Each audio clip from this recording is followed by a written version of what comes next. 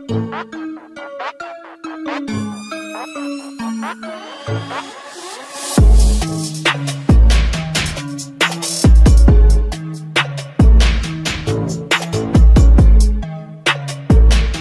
yo, what do YouTube? It's your boy Alvin MB10, aka AMR10, and what I got for you today is more NBA 2K23 Next Gen. More specifically, what I have for you today happens to be the best Chris Paul build in the game, aka the greatest point guard of all time build. Yes, I do believe Chris Paul is the greatest point guard of all time, and I'm including Magic Johnson and the others in this list when I say he's the greatest. Alright, now as I said, Chris Paul is the starting point guard, right-handed, jersey number 3, famously nicknamed CP3 because of how great he is. And yeah, height-wise, he does come in at 6 feet tall, which is, you know what I'm saying, always shocking to me that he is that short, but manages to do what he does in the league. Comes in with a weight of about 175 pounds, as well as a 6'4" wingspan to pair alongside this. And body shape-wise, you can always go defined because, yeah, the guy always stays in shape. Now, before we get into the breakdown for the build, I gotta say, don't forget, if you like today's video, do me a favor, go ahead and hit that like button. Don't forget to drop a comment telling me what you think about the build. Also, share the video because it helps with the YouTube algorithm. And if you're new to the channel and you ain't done so yet, don't forget to hit that subscribe button because we are currently on the road to 1,500 subs. Like, since we started 2K23 at like 1,100, we gained like 300 subscribers in 2 weeks. So yeah, if we can keep that hype train going, that would be amazing just for me. Now, as you know, first things first, let's get the physicals out the way. I like to go with an 84 speed when it comes to this build, as well as an 84 XL. A large part of this is he wasn't the fastest player up and down the court. Plus, you saw on the Russell Westbrook and John Wall builds, I gave him like an 87 and an 88 speed. Ain't no way in hell I'm giving Chris Paul a higher speed just because he ain't gifted like that.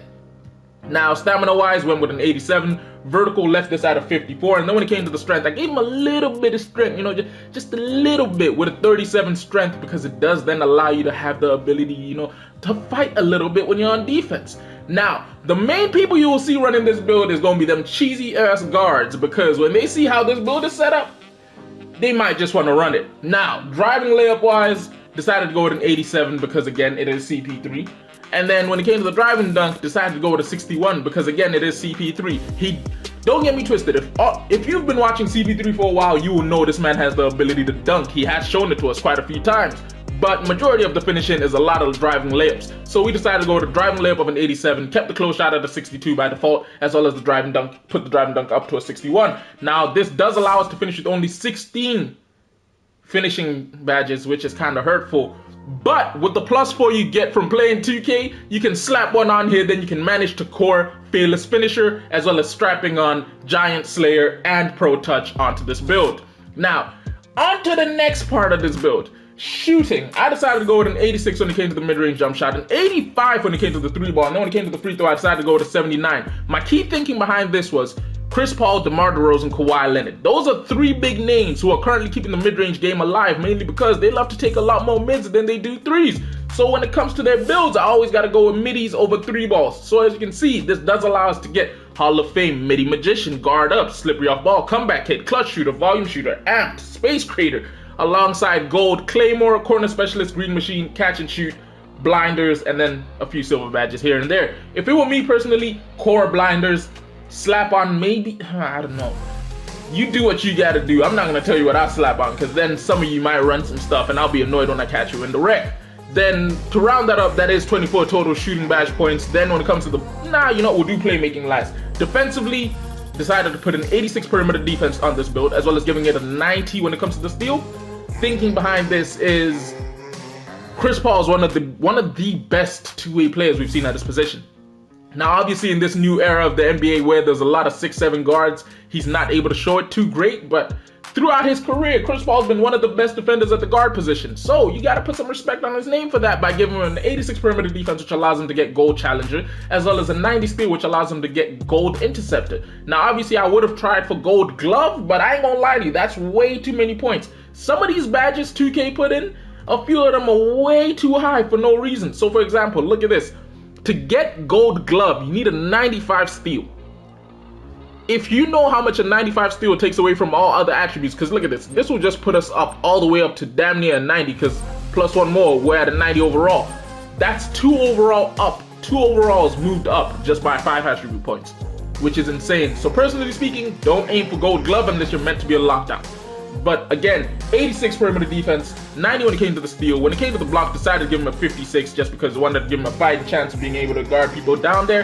And then, you know, gave him a 27 when it came to the interior, and then left the defensive rebounding at a 41. Now, this does allow us to finish with 23 total defensive badge points, which is kind of nice because if set up correctly, you can really be a lockdown on the perimeter with this build.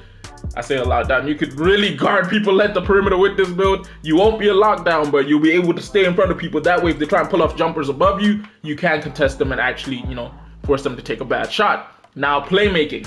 This is why I say he's one of the greatest, I say the greatest point guard of all time. I decided to go with an 85 when it came to the speed of the ball, 88 when it came to the ball handle. When it came to the pass accuracy, I put this all the way up to an 86 because I wanted to emphasize this man's ability to not only take you one-on-one with a high speed of ball and ball handle, but his ability to just run the floor with a high pass accuracy.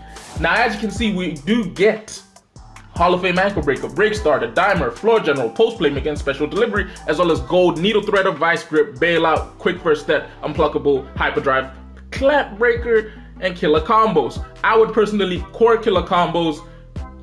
I don't run clamp breaker, but that's mainly because some of y'all can't play defense. If you feel the same way about people's defense, don't run that badge. But you know what you should run? Quick first step, hyperdrive, unpluckable, needle threader. I don't like running badges like Dimer because the truth of it is, my teammates have a 99 overall build. Why the hell do you need a boost from me to help you score? If you can't score, that says more about you than me. But yeah, this does allow us to finish with 24 total playmaking badge points, giving us a grand total of 24, 47, 71, 87, plus the +4, 91 total badge points on this here Chris Paul build. Now, I'm just saying, that's decent to run. Would I run this build myself? No. This is not the year to run short point guard builds, but I am making this build in case someone is a real big CP3 fan and wants to make it for themselves. Now, takeover wise, very first one you gotta go with, I'd say team ratings boost, even though I was cussing people out for needing me to get Dimer. That's mainly because Chris Paul, again, the greatest floor general of all time, so you really do want to give a boost to your teammates. And the second one, I'd go negative impact. I would have gone pull-up precision, but I'll go negative impact just because Chris Paul has a mean pull-up game. But the thing about it is, when he's needed in the clutch, he also does shoot with people's hands in his face from 3 or anyone down the floor just because, yeah, the man is a winner. Now, obviously he hasn't won a ring, but you know what I mean when I say Chris Paul is a winner. Now, the 3 players 2K says this build is most like are Fred VanVleet, Nick Van Exel, Mike Conley. I tried so hard to get CP3 on this thing, but the game just wouldn't respect it. I think it wanted me to lower the shooting and like boost some of the... I think it wanted a little bit more close shot and stuff, but I wasn't going to give it that because, again, as I said, the majority of Chris Paul's shots are driving layups towards the bucket. You never see him just running, trying to dunk it on somebody, or worst of all, stand under the basket and just, yeah. I mean, he does sometimes, but yeah. Now, hopefully you guys enjoyed today's video, which if you did, don't forget to do me a favor, go ahead and hit that subscribe button as well as turning post notifications on, as well as hitting that like button. Let's at least try and get 50 likes on this thing, because if we do, hey, YouTube might decide to promote it a little bit more. But yeah, it's been your boy Alvin MB10, aka AMR10. I'll catch you in a bit. Deuces.